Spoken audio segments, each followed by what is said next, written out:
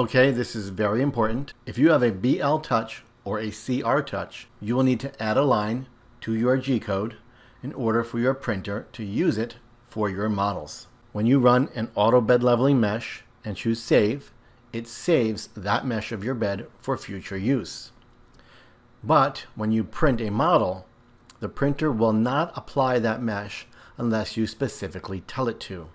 To do that, we are going to go into Preferences, Configure Cura, Printers, and choose the printer you're printing with right now. We are using the Ender 3 version 2. You will click on Machine Settings, and in Machine Settings you will see your Start G-code and your End G-code. This is the code your printer reads when it starts the print. This is the code your printer reads after it ends the print.